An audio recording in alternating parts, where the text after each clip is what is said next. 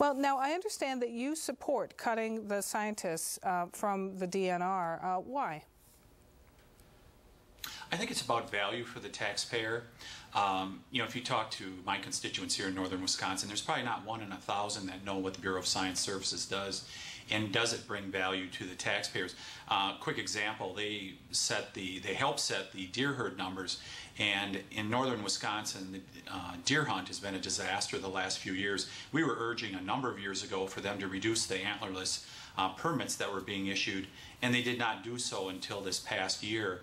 And we could go into bobcats and other predators that they help manage, and I don't think they've done a good job of it here, especially for those of us in northern Wisconsin. What role, if any, do you think there is for scientists within the DNR? Well, I think when you talk to my constituents, they're looking for opportunity, whether it's fishing, hunting, whatever. That's what they're looking for, and I think that's what the department should be focused on, is offering more opportunity to those sportsmen out there. And I think they sometimes get a little bit of far afield in the Bureau of Science Services in keeping their eye on the ball.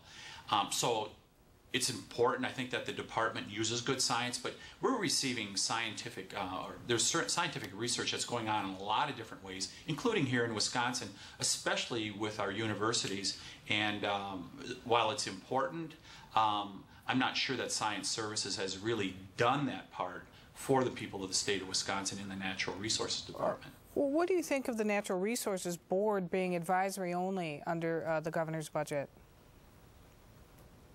I generally support that, and I've been getting a lot of feedback from constituents on that. And one of the reasons that I support it is it's an unelected board. So in other words, they can pass rules and then not have to go back and face the voters. And we have other unelected boards here in the state of Wisconsin, like the Government Accountability Board, which people have heard a lot about the last few months. And I think that's a real concern. The voters should be able to have a say at the end of the day for those who are creating the laws and rules here in the state of Wisconsin.